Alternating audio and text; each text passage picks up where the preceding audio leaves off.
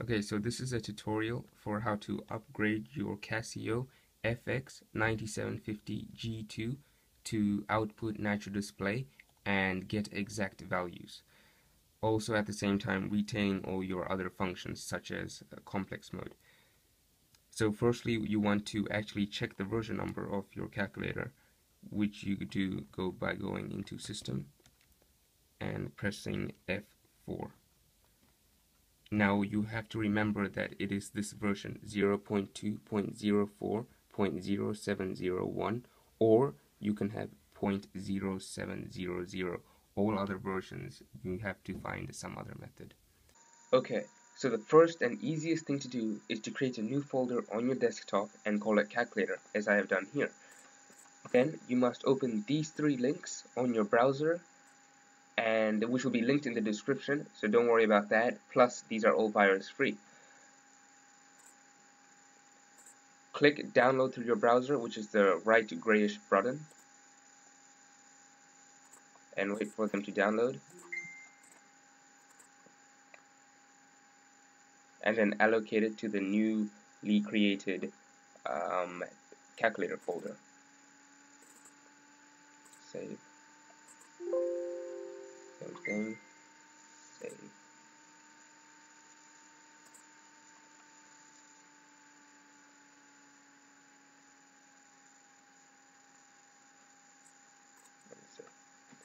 Okay. Then after that, you must extract the files called FxRemote. Click on it again, and then click on the second one, extract all. Extract. So now you should have this new logo with a lightning bolt and a green background.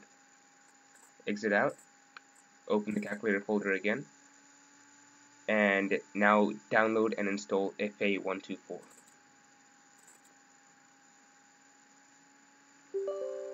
Press yes.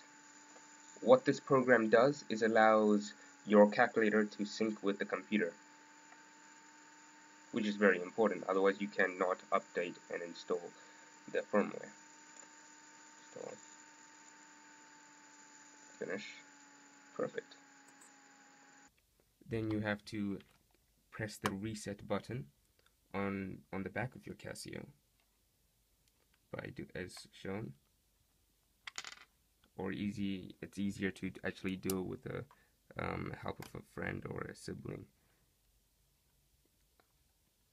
Okay, press the reset button whilst pressing F2, number 4 and AC on all at the same time, and then letting go of the reset button by lifting up, and then letting go all at the same time, F2, 4 and AC on.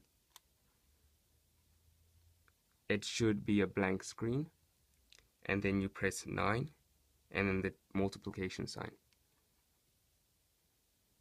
If nothing comes up, then press 9 again, and now you should have a high contrast screen saying OS error, please update OS, which is very hard to see right now. At this point, you connect your mini USB cable to the back of the calculator as shown.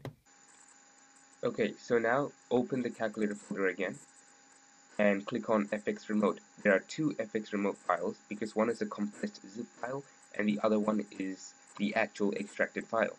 Click on the top one, which is the extracted file. Click on it again, and then click on this lightning green logo one, and then press recover flash. Now this is the very important bit. Go back into your calculator folder and then click on FxMod2. Now two files show up. Then check your actual calculator version number. If your calculator's version number ends with 0700, then you must use the file ending with sh3. If your calculator's version number ends with 0701, then you must use sh4. My one ends with 0701, so I have to drag and drop SH4.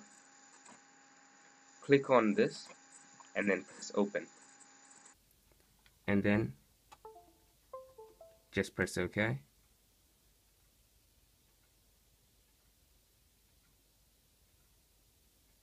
Press OK again.